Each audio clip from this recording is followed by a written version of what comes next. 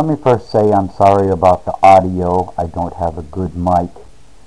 My friend was asking me about his subscribers, the people that subscribe to him.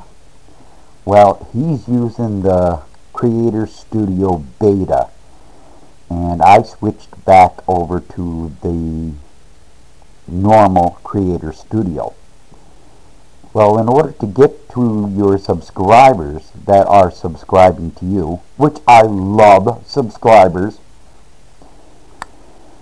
so I put a detailed information down below that you can look at and find your subscribers. So if you're using the beta version, just look below and you will see it.